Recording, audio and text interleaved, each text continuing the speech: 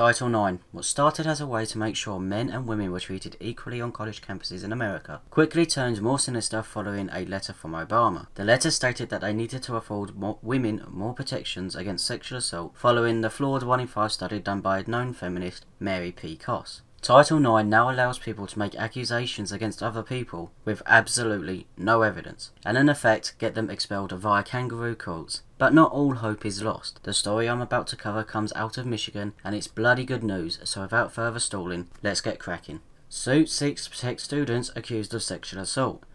A lawyer is seeking class action status for a lawsuit on behalf of college students who want the right to question their accusers.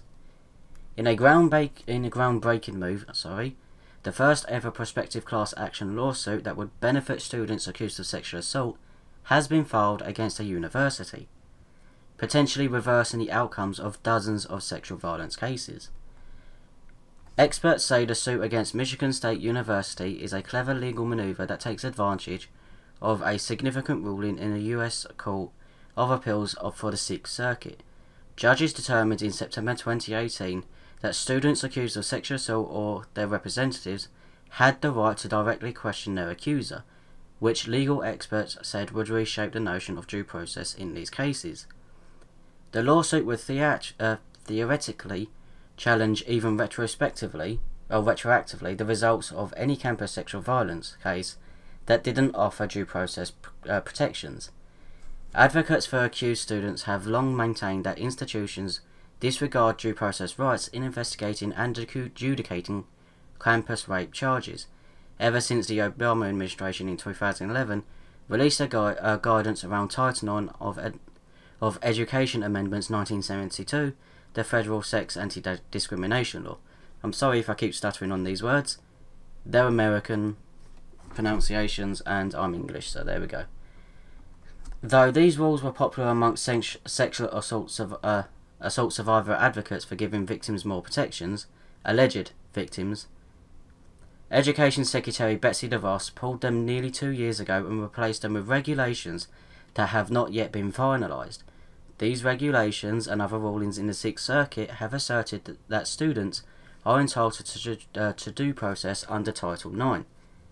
If those protections are inherent in law, all decisions made without those protections could be revisited by the courts as procedurally insufficient to meet due process, said Brett Socolow, president of the Association of Title IX Administrators. The Sixth Circuit opened the door to this, and now it's going to need to figure out how to clean up the mess. No, there is no mess. They should be allowed to cross-examine the person that is accusing them of one of the most heinous crimes imaginable. The lawsuit was filed by a male student who is anonymous in the court filings and referred to as John Doe. He was accused of sexually assaulting his date to a fraternity party in February 2018. He sued Michigan State in December 2018. The lawsuit states that Doe believed he and the female friend or female student were just friends after she rejected a kiss from him earlier that year. But at the party, the female student kissed him, giving him the impression that she was interested in him, the lawsuit states. According to the lawsuit, Doe asked the student to return to his dormitory and she agreed. Although Doe initially believed their sexual activities in his room were consensual, the woman appeared uncomfortable and was shivering after he started to initiate sex, the lawsuit states. The student left shortly after the encounter, and Doe thought she regretted going home with him, but around 3 a.m. he received a text from a mutual friend saying that she was told that Doe forced himself on the student. Several days later, the student of whom he had the sexual encounter reported the alleged assault to the Office of Institutional Equity.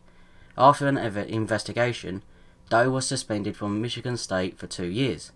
The lawsuit alleged that investigators were biased and ignored conflicting statements from the female student. The suit notes that Michigan State was already under scrutiny for mishandling sexual assault allegations by female students, which Doe suggested affected the outcome of his case. Around the same time that Doe was accused, a scandal was unfolding at Michigan over a long-term conduct of Larry Nassar, the former team physician at the university and a doctor for the USA gymnastics team, who was found to have sexually abused hundreds of patients, including Michigan State athletes. Officials were widely criticised for allegedly ignoring students' complaints over NASA's conduct. Lou Anna K. Simon, Michigan State's former president, lost her job over the controversy and faces charges for possibly lying to police during the criminal investigation. At the time, the university was also under investigation by the Education Department's Office for Civil Rights for potentially violating Title IX in its handling of complaints unrelated to the NASA case.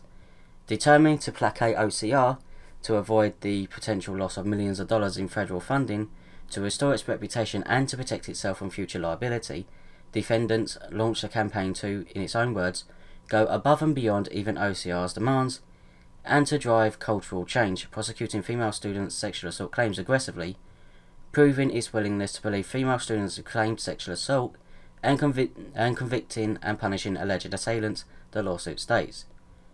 Andrew Miltenberg, the lawyer representing the accused student, amended the complaint this month and requested class action status. The court would need to be persuaded that enough current or former students accused of sexual misconduct may have been denied due process to justify them as a class. Michigan State could also request that the case not be classified as a class action. A spokesman for the university declined to comment. Will you stop changing it from college to university? It's confusing me. Thank you.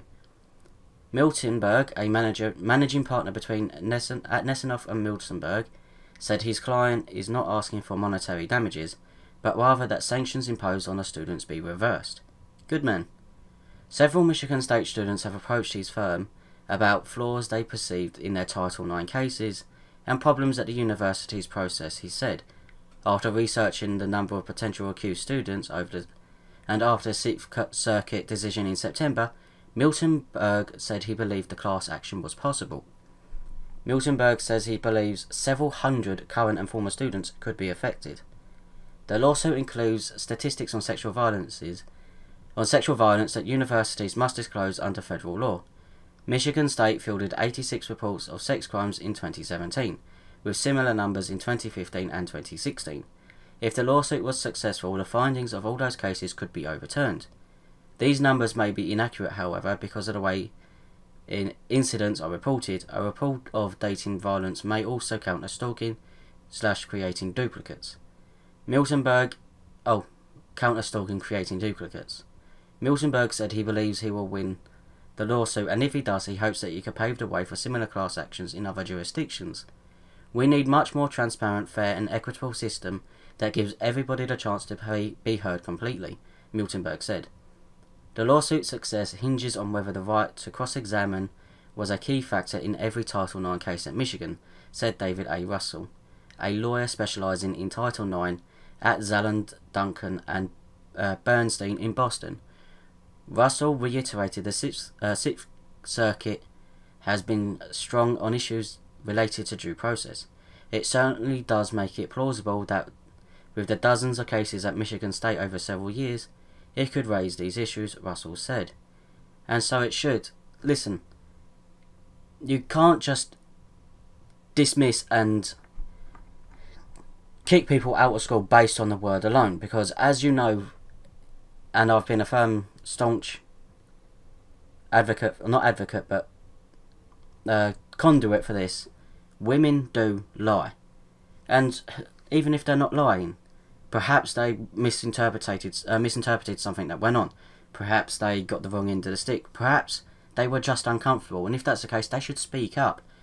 You've ruined somebody's life because you couldn't be asked to speak up. This is, as it says in the first few words, groundbreaking. If this can become a thing, it can protect so many men who have been falsely accused on college campuses. I mean, take Emma Zolkowicz, or as everyone knows her, Mattress Girl. Her own reenactment of what she claims happened proved it was consensual, yet the person she falsely accused has had his life ruined. He's not allowed to go back to that school. He's not allowed to pick up his degree that he earned. He got kicked out, losing his education visa, so he had to go back home to his own country. These Title IX cases ruin people's lives, and as it says, due process rights allow people to cross-examine the people that are accusing them. These does not allow, Title IX currently does not allow people to do that.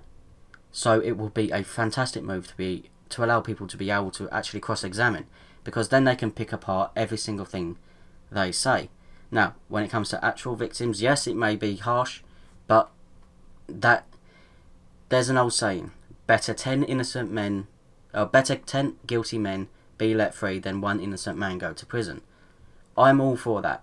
Yes, there are arseholes out there who will use this as an excuse, but it will be helpful for those who have actually been impacted by this sort of thing.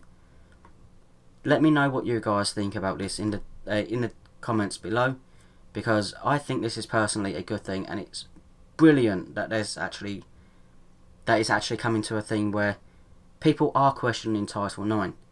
They need to, because this cannot continue. Anyway guys, thank you for watching. I hope you liked the video. If you do, remember to hit the like button, comment down below what you think, and I will see you guys in the next one. Bye for now.